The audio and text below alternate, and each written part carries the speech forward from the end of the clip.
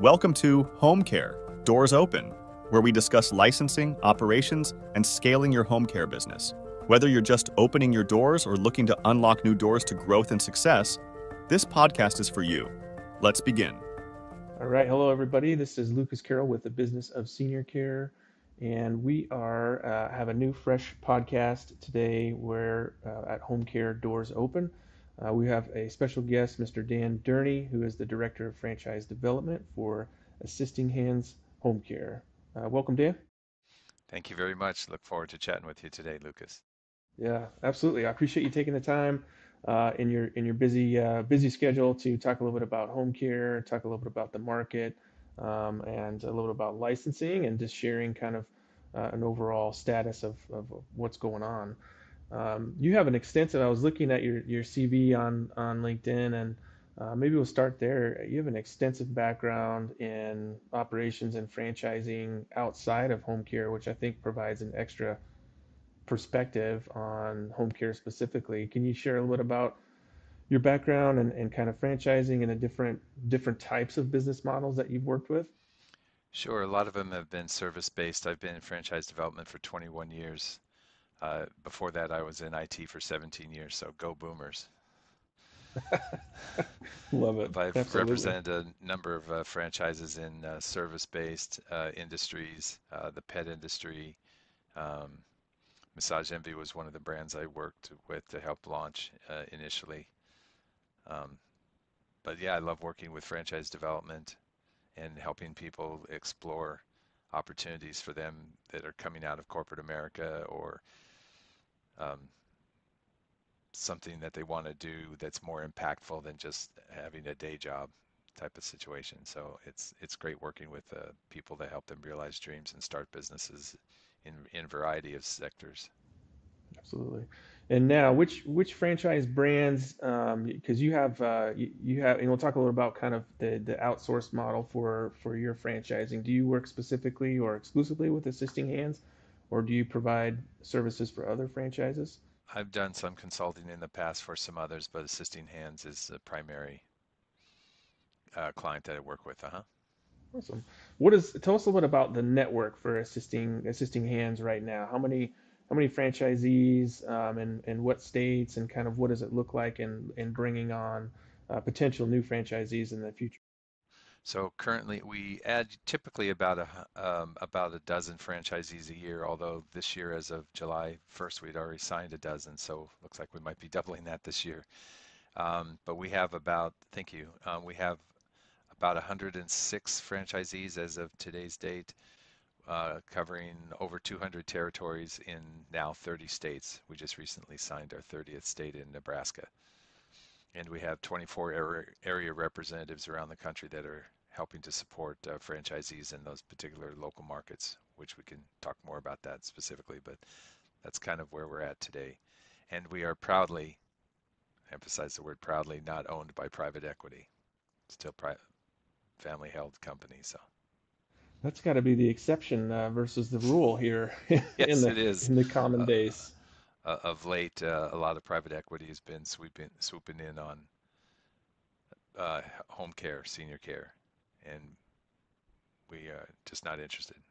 Yeah, I think because we've seen a number of private equity purchases in the home care space over the past 5 years, 5 to 7 years, and some of the huge brands that I think that speaks to, private equity is interested in a return on an investment, and that speaks hugely, I think, to the home care and the opportunity for growth. And one of the favorite things that I always say is that the home care is a need business, not a want business. It's not an ice cream shop where somebody can decide discretionary spending on whether or not to get some ice cream or not. Um, Oftentimes, family members are put in situations where they need home care. It's not something that they can choose to have or have not. And having a business model set up to support boomers and the growing senior population, and being at the forefront of the care is a great place to be. Well, statistically, everybody knows or often hears that the number 10,000 people a day in the US turn 65. For grins, I put that into a spreadsheet. It's every 8.64 seconds. 10,000? 10,000 people a day if you divide it by the number of seconds in a day, every 8.64 second. There's another one. There's That's another one. absolutely. So Um, yeah, it's no pun intended, but it's definitely a booming market. it is absolutely.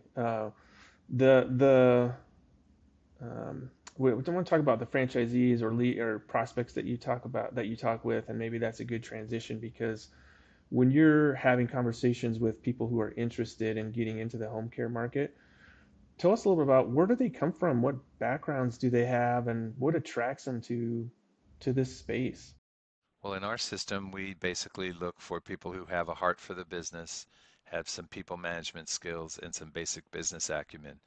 Interestingly, we do not target pharma reps or medical device sales reps. We have a couple that are in our system, but for the most part, they come from high tech, construction, food, manufacturing, insurance, large consulting companies. We have several that are from like Deloitte and KPMG and Price Waterhouse, PwC. But interestingly, even and we have 6 nurses and 2 social workers currently. That's as close as we get to the aligned to the industry. But for the most part, they all have some connection with a parent or a grandparent or a loved one that they either provided care for directly.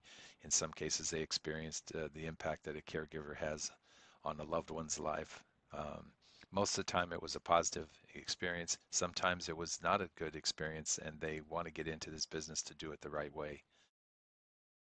That's what I was going to ask. Is a lot of times you'll see this underlying theme of having a personal experience in caring for a loved one or having to bring in a company or research, trying to navigate the healthcare system in the U.S. and sometimes it's a good experience, sometimes it's not a good experience, and feeling like I could better serve this area with a business of my own for home care.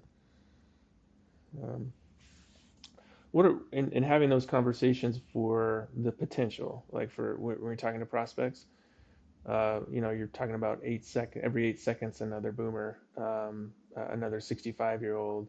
What are the types of things that you can share with a prospect about, the potential for opportunity for clients and for hiring caregivers and what the potential growth and success could look like for a franchisee?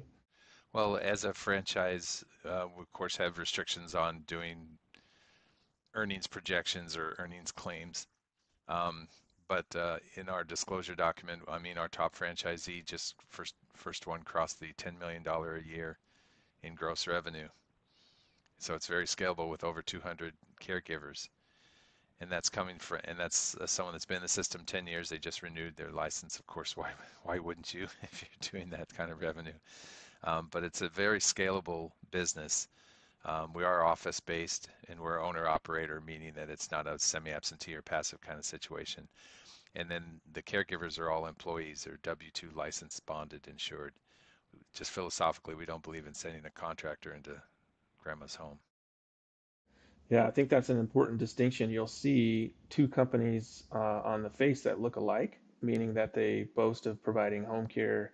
But when you look at the internal, there are setups where you have 1099 or independent contractor caregivers where it's Match.com. Uh, you're matching a independent contractor caregiver with a senior and then stepping back and putting the liability and responsibility on a senior to manage that process, which can be challenging for sure. Um, and that distinction, it's hard. Sometimes it's hard to see. Like if you're Googling home care in your specific area and they come up, it's not immediately apparent that there are nuances like that can have pretty significant differences, especially like in pricing. When you're talking about pricing for a home care company who has all W-2 employees that does pays the work comp insurance, pays general liability insurance, takes out all the appropriate taxes and all that, the cost for that business is a different cost structure than somebody who does a registry type. And I think that's probably a question that probably comes up during the prospecting process on the costs involved.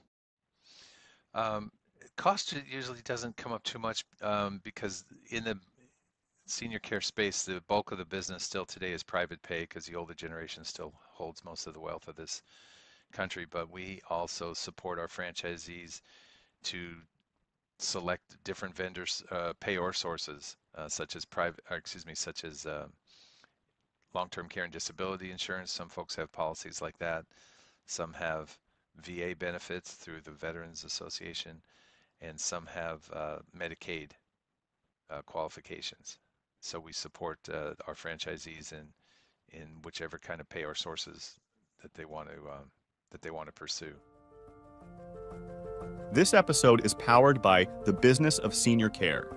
The Business of Senior Care helps home care, home health, and hospice companies obtain their state home care license and accreditation through one-on-one consulting, fully customized policies, and years of expertise. To learn more, visit thebizofseniorcare.com.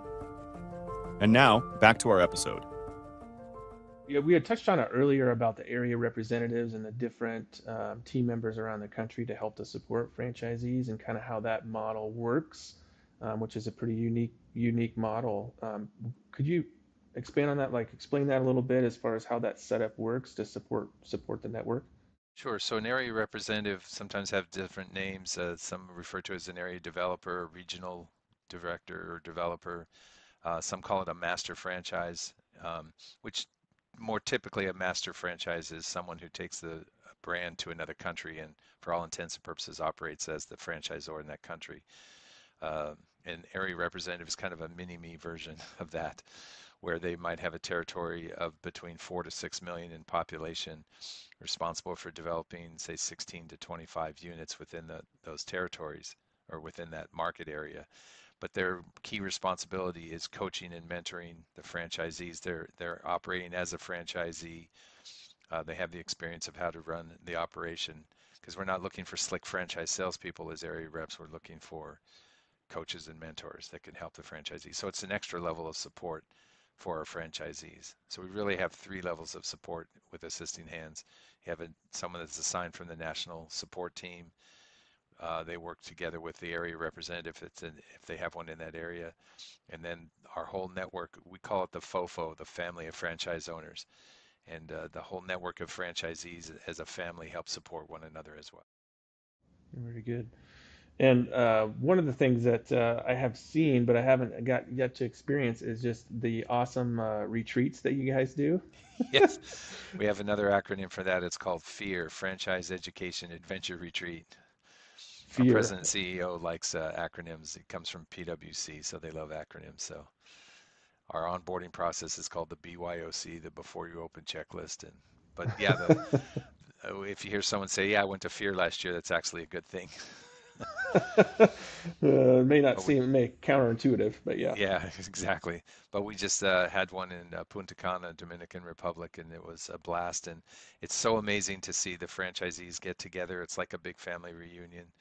They hang out. We have franchisees that vacation together and stuff. It's just a real bonding thing. And we also have a lot of training and fun activities for our FEAR conventions. Our next one coming up is in Colorado Springs. So we usually do one domestically and then one like in Cancun or this, like I say, this year was the first one in Dominican Republic. So we'd like to make it fun. Yes, I've heard of these great locations and great times, and I'll bet that that drives attendance when you go to wonderful places like that and have a Oh fun yeah, time and mix in and some bring their education. and some bring their kids and family with them. We fully expect that, especially this Colorado Springs one coming up next year in June. Very nice. That'll be a great location. um, where our paths intersect, between our company and Assisting Hands is when it comes to licensure. In the initial part during the franchise development and getting prepared, the BYOC, getting prepared for the franchise to open. One of the components, depending on the state that you're in, one of the components is getting a license from the Department of Health. Um, and can you talk about, in your experience, sometimes that transitions from your role into just the operations team and helping to support them, and so it might be more of the operations. But How has that impacted you working with prospects and then franchisees in terms of a roadblock like licensure? Well, one of the biggest questions that does come up is how am I going to get licensed? Am I just have to figure it out myself? And the answer is absolutely not. Our support team is very experienced. We've been around 17 years. We've been in all the states that have the most extensive licensure, like Florida and New Jersey and North Carolina, for years. And we can help the franchisee because someone's assigned from the national support team that takes them through that BYOC. And one of those checklist items is submitting their application to the state. Well, in some states, that's a very daunting task with sometimes over a couple hundred, 300 pages of policies and procedures that they need to be able to submit in the format that the state outlines and approves. And we work with the franchisee to put all that together. Uh, Now, ultimately, the franchisee submits it, but we work with him hand in hand to put the all the required documentation together for the licensure.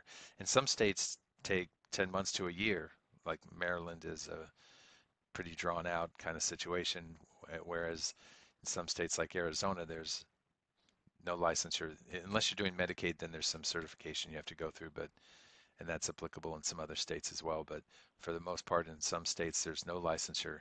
We've opened in offices in quick as 45 days, and that includes going down to Miami for a week of training before they open. So It is interesting when you get into the licensure how one state right next to another can be so different, like Arizona that you mentioned, and there there are a number of states where you could hang your shingle.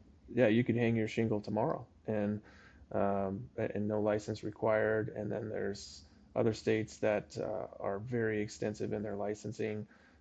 Both, if you're if you have a franchise in both states, you're providing similar services. You're providing non-medical home care.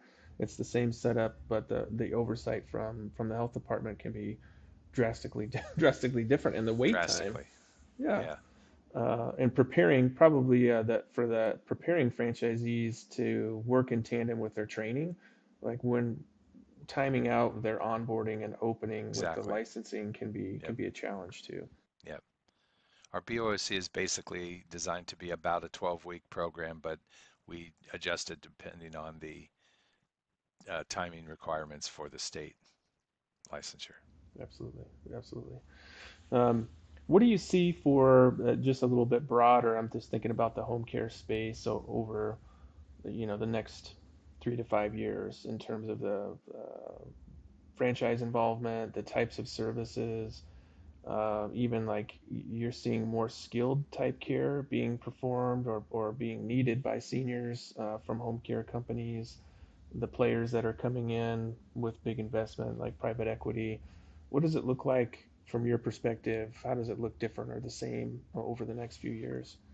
Well, I wish I had the beautiful crystal ball to predict exactly, but some of the things that I do see is that this is still AI proof. Grandma's not going to accept some robot coming in to help make breakfast or lunch for him, and it's just not going to happen. But the market is any growing market, you have a lot of competition, and so I don't see that changing. You talked about medical.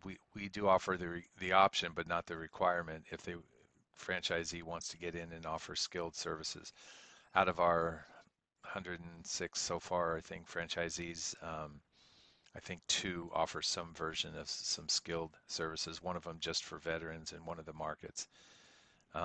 And so some of that variation of licensure, like in some states, just handing medication, you have to have a nurse, just even if it's just handing it to them. And then other states, you can just remind them. So the state licensing and requirements as to what constitutes skilled versus non-skilled um, can vary greatly. So just being up on all of that information and then adjusting properly. But most of the franchisees that, like I say, that don't offer skilled is a lot of times because they're networking, because this is a referral based kind of business. So they're networking with, say, a skilled hospice that will come in and do the wound care and the medication, etc., but they're not interested in sticking around to do the ADLs, the activities of daily living, bathing, feeding, dressing, etc. So the franchisees network with those skilled providers and they exchange leads back and forth. So it's not uncommon that you wouldn't typically want to go into the same business that you're providing leads to somebody and become a competitor now. So, uh, Yeah, yeah, I agree. And when you have relationships with skilled home health companies and hospice companies, and having mutual referral relationships can be a huge referral source for the huge business, source. Yep. and being careful not to step on their toes, and them being careful not to step on your toes to have that relationship can be very prosperous, because there's, like you're saying, there's agencies that just do skilled home health and they do it very well. But when it comes to a need for companionship or, non-skilled personal care, they need a partner, and that partner helps them to make sure that that senior stays in place where they're at and they don't have another fall, and they get the nutrition and hydration that they need. So it's a critical relationship, to be able to have those. So that's a good perspective. I know that for some, in some states, when it comes to like referral sources or payer sources like VA, there's a potential, to nab some of those referrals that have a little bit of skilled in there, like a nursing service along with the non-medical. And so for some home care owners, it can be attractive to do a little bit of skilled, meaning that some nursing and some aid services, to be able to kind of expand their scope a little bit, and getting the appropriate license, and not going like the full blown physical therapy, occupational therapy, Right, right. and physician's orders, and then billing Medicare and all that, but just expanding their scope so they can get additional referrals. So Also, both just both are good perspectives. also just to mention, assisting hands in particular, as I mentioned, one of our differentiators is our flexibility, as we don't dictate to our franchisees the cases they take. We have some franchisees who have clients that are like on a short-term rehab, like a post-op recuperation, a hip or a knee replacement, whether they're a senior or not.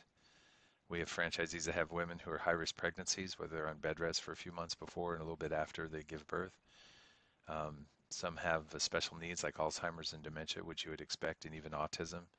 And a handful of franchisees work with developmentally disabled adults, which can go from age 18 and up. So a lot of flexibility for our franchisees to determine the cases they take and the payor sources they work with, and we can help them with all the interfaces they need for the billing and invoicing between our software scheduling and our QuickBooks Online That's ecosystem. wonderful. And probably having the more localized area representatives who know more about the state, more about the specific community, is probably a great resource to be able to have those conversations. Okay. Well, sir, I think that's some great conversation, and questions, and I really appreciate your time. I can't think of anything else at the moment to tackle. These are some good topics, and learned a lot about assisting hands and your background, and I just greatly enjoy you and taking the time. I would share one other question as to what I noticed. I get asked a lot about what makes a home care business successful. And regardless of the brand, I think that if you are doing it full time, because two things don't work in this business. One is trying to do it part time while you keep a full time job. It just doesn't work. And the other is no matter how capable a person thinks they are, trying to do everything themselves just doesn't work either. So we look for a starting staff of three, a recruiter, a, a scheduler, and then someone doing marketing. So they just have to be very focused on launching and running the business. And then as they build their staff, because it's a hard business at the beginning, it's 24 by 7 on call kind of business. But as you build your staff up with key hires that are responsible, could be able to take the after hours calls and the phono and the weekends and things like that.